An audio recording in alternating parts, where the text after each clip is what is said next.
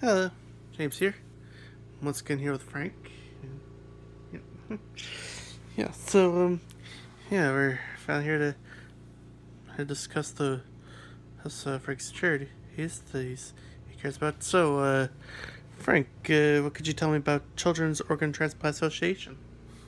COTA, Children's Organ Transplant Association, is a charity that they provide money to help families of children who have debilitating diseases reach their doctor's appointments and come back.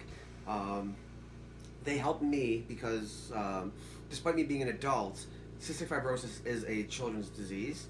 So I applied for their help, and we did a big giant fundraiser where we got a whole bunch of money. We donated it to COTA, and that becomes like a nest egg that they'll hold on to that we can tap into anytime we want. So any travel expenses down, like I go to New York City, so the gas that gets covered from New York City driving here to there and then back, plus the lodging expenses and food that you eat along the way. You keep the receipts. When you get back, you fill out a form, you send it in, and they reimburse you all that money. So it doesn't cost you anything to go to your appointments if they're far away. They'll help anybody who has, if it's juvenile diabetes or heart issues, other lung diseases, kidneys. It's not just a cystic fibrosis thing, but anybody who has CF can definitely use COTA to help pay for their transportation to their appointments and back. They also may have a program which helps you supplement helping you buy your prescriptions. If you're like your copays are still really high, they can help you pay those as well. Okay, sounds good. Yeah. So let's see. Yeah. Okay. Yeah.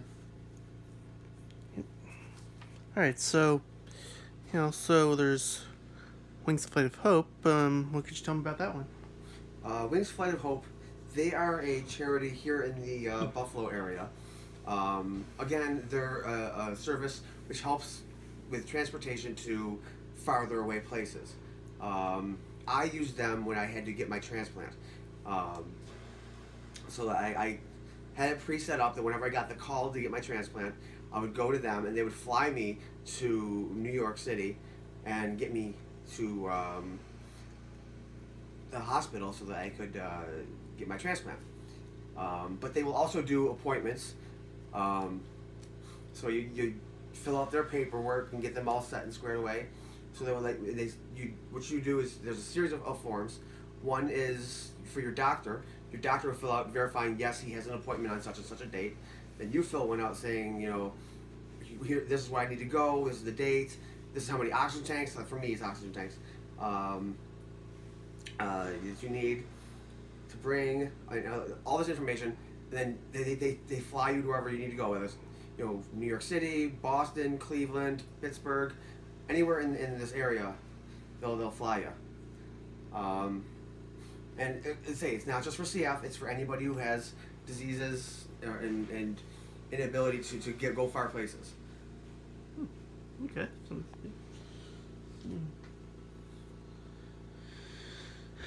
All right. So, all right. Yep.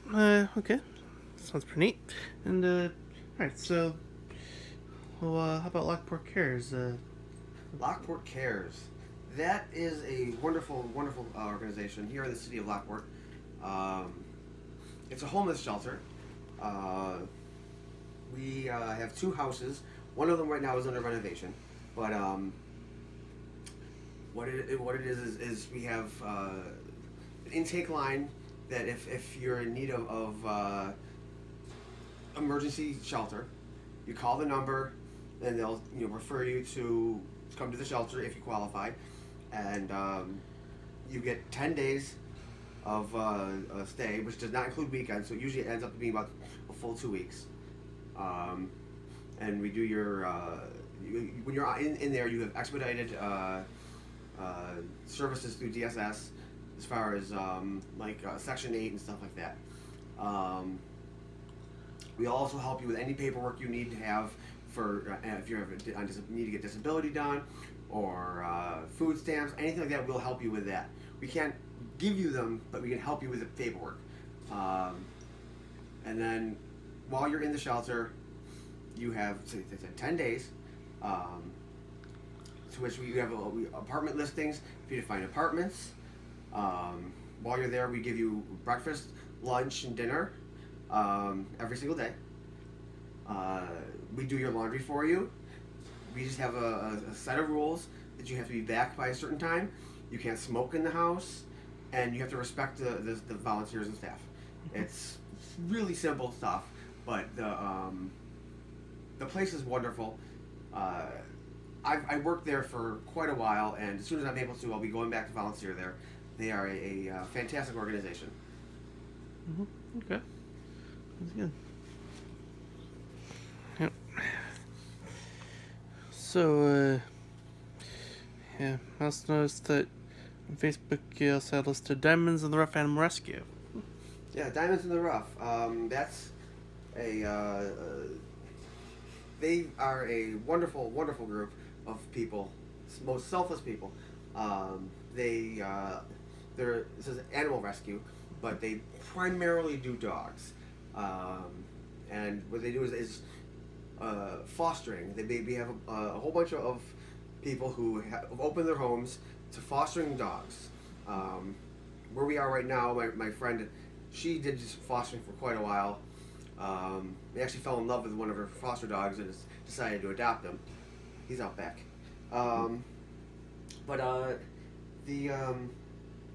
The goal of Diamonds in the Rough is to prevent the killing of these dogs, and so we can find them, get them trained to live in houses, and find new homes for them. And we've had a lot of success, a great deal of success. A lot of these dogs are larger dogs, like boxers, pit bulls, and I have not met a single dog yet that isn't deserving of a home or is too mean to be. These dogs are the most lovable, adorable things. And if you're thinking about adopting a dog or getting a dog, please come to Diamonds in the Rough. We will find a dog for you, because we have so many lovable sweethearts of animals. And if you want a cat, we have a cat house as well. That's located here in Lockport. Cats are a little easier to adopt because you don't have such a wide variety of sizes, and so cats are a little easier to get people to adopt. But at Diamonds, we have charity events going on all the time, all across Western New York. If you want to go on Facebook and look them up, Diamonds in the Rough, and you'll see our most recent event coming up. We have kiosks at pretty much every craft show. We'll have things set up at malls. We have all sorts of stuff. And if you want to message any one of us on the page, please feel free. We have a dog for you if you want a dog.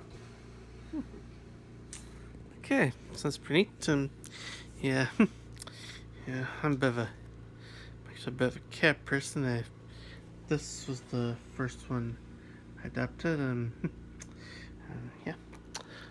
Yep, yeah, so, yeah, I've adopted my pets from the ASPCA, and nothing wrong with that. Yeah. The ASPCA is that's where I've gotten a lot of my animals from in the past, as well as the ASPCA. And say all animals deserve a loving home. And SPCA, I've gotten plenty of my cats growing up from the SPCA, and none of them were bad apples. The only bad apples are the bad owners. Oh, yes. Very true. Yep.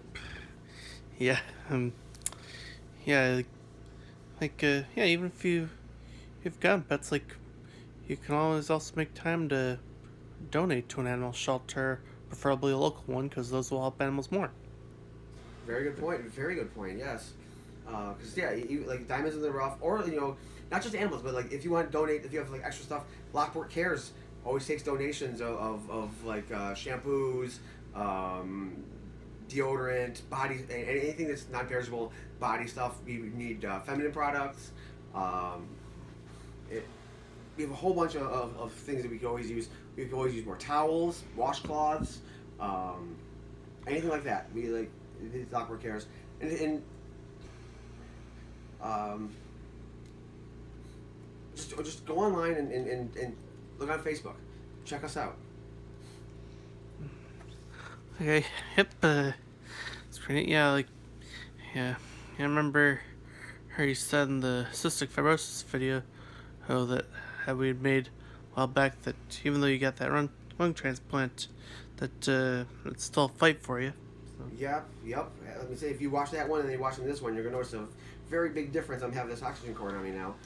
Since between the two videos, I've had a bit of a run-in with poor health, and now I had to fight some rejection and pneumonia, and it's kind of limited what I can do now. I used to be able to run around and play games, and I was working. You couldn't tell I had a transplant, and now I'm kind of stuck on having oxygen. Walking around is a bit more difficult for me, but that's life with CF. You know, even if you had your transplant, it's not a ticket to, you know, carte blanche, do what you want.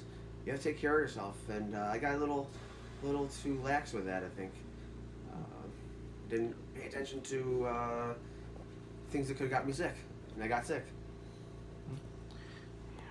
Yeah, well, yeah, so, yeah, that's kind of sad, but, yeah, well, hopefully you get better, and, yeah, so, yeah, here's a photo of Karrie during my last year of high school, and, well, it was her junior year. Anyway, yeah, it's her in the middle, and, yeah, like, close up, you can probably tell, like, that, she had a bit of a face haze that she had to wear red and have those crossbones. That was just a face the last 2 years of high school, though. And, yeah. Yeah.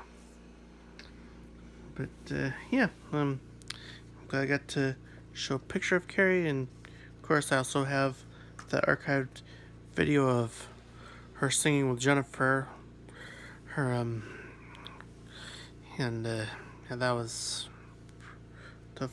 That one was pretty neat to find. And let's see. Yeah, like I've said, probably say more about how Karrie, like in the event that I get to do a video with some other people who knew her, such as Chris. And let's see now. Oh, yeah. Oh, you know, I just remembered another thing we didn't mention about CF in that video was that that people who have CF should make sure they're a safe distance from other people. That yeah, you said something about like your rule of thumb for distance with CF, Frank. Yeah. It came known that people with CF can transmit whatever bacteria they would have in their lungs to each other if they hung out too much, which, you know, when you put us all in the hospital when we're sick together is going to happen. So we had this rule of thumb that, you know, if I can stick my arm out and you can stick your arm out and touch each other, you're too close. So we would have to maintain a distance where neither of us could even touch each other. And that's the rule of thumb that even now is still a little outdated, but you can't always prevent, you know, people from talking and seeing each other. But as a rule of thumb, if I know somebody has CF or has a lung issue, I follow that rule of maintaining 2 full arms lengths away. Guess. Neat. Yeah.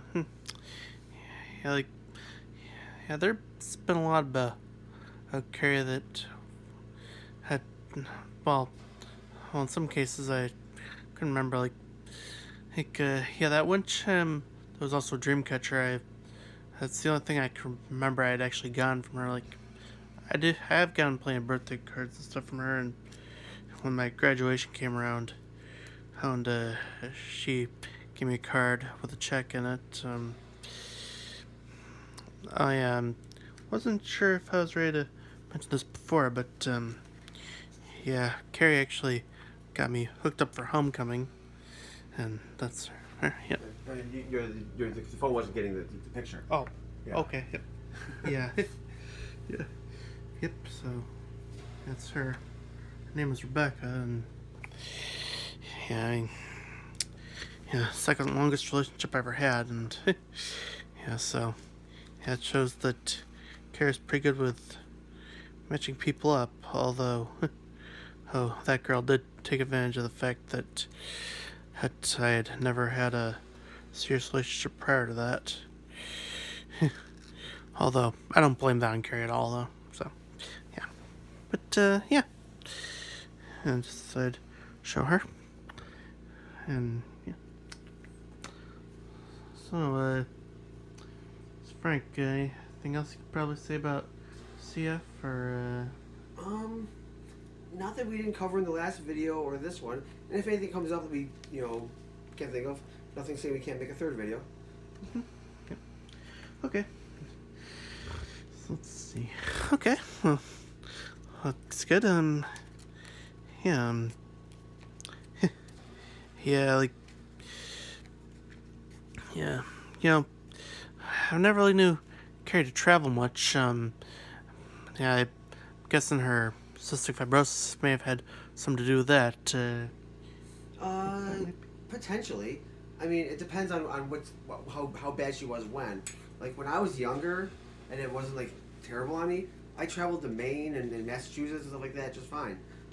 Even going to my doctor's appointments to set up my transplant down in New York, I had no problem traveling. That might have just been her thing, or her family just wasn't a traveling group. Once I got too sick, absolutely. Once you're on oxygen, it makes it real hard to travel places. Oh, okay, that makes a lot of sense. Yeah, I remember that we did get to take that 3-day cruise to the Bahamas, and yeah. That would have been much more difficult if we had to bring oxygen along. Absolutely. So, let's see now. Yeah. Even then, it is still doable. I mean, right now I'm using portable tanks, but if I get a portable concentrator that can plug into a car cigarette lighter to charge, there's nothing saying I can't take a road trip. I was just, as long as I have the power to run the concentrator, it can still happen. Because I've been still planning several vacations where I have to go places, and I'm not the kind of person to let something like me being on oxygen stop me from enjoying my life. It's going to make things a little harder, but I still enjoy them. Oh yeah, that sounds good. And yeah. I never mentioned this in the other video, but Karrie had also ridden that mechanical bull at the Erie County Fair, and I actually mentioned it to Frank this one time that we were hanging out in this casino with a buffet in Niagara Falls called Seneca Niagara Resort and Casino. If you're ever in the area, go ahead and look it up. It's actually not far from the state park. And Frank said that that blood must have built up in her lungs while she was riding it, and considering that that was over the same air inflated material as a bounce house, seems safe to say, because she did end up coughing up blood. Yeah, that kind of motion, that up and down, back and forth motion, when you have all that stuff in your lungs, it's going to slide around, move around. That's going to cause a coughing fit.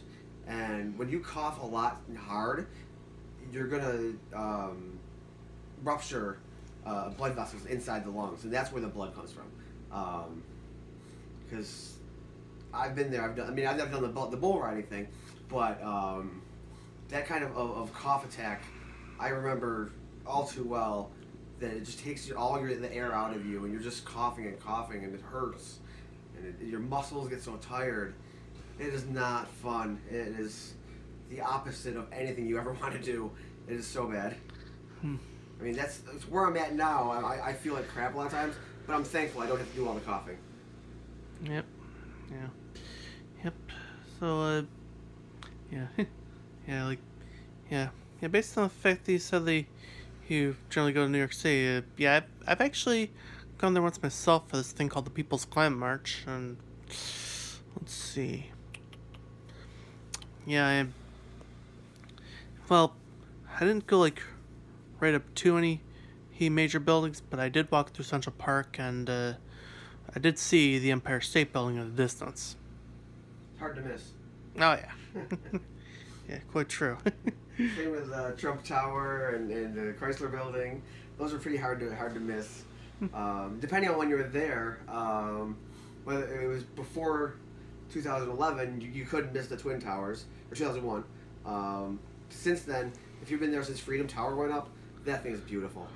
Like, I remember I was this last time I was down there, I looked across the or down the Hudson as we're crossing the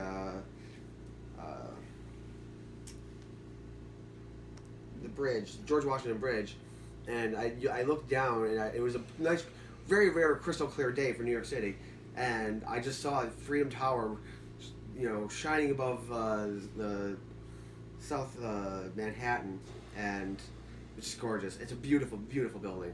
Mm-hmm. Yep. Okay. So yeah, I think that's all for this video, and yeah, I thank Frank for joining, and yeah. So, and he'd also mentioned his friend Jessica. Well, those are photos of her there. Redhead girl with glasses, and yep. And her dogs. Yep. Oh yeah, and her dogs. Yep. Yeah, Bubba dog person. Yep. All right. So yeah, that's all for today, and yeah, I hope you all got something out of this.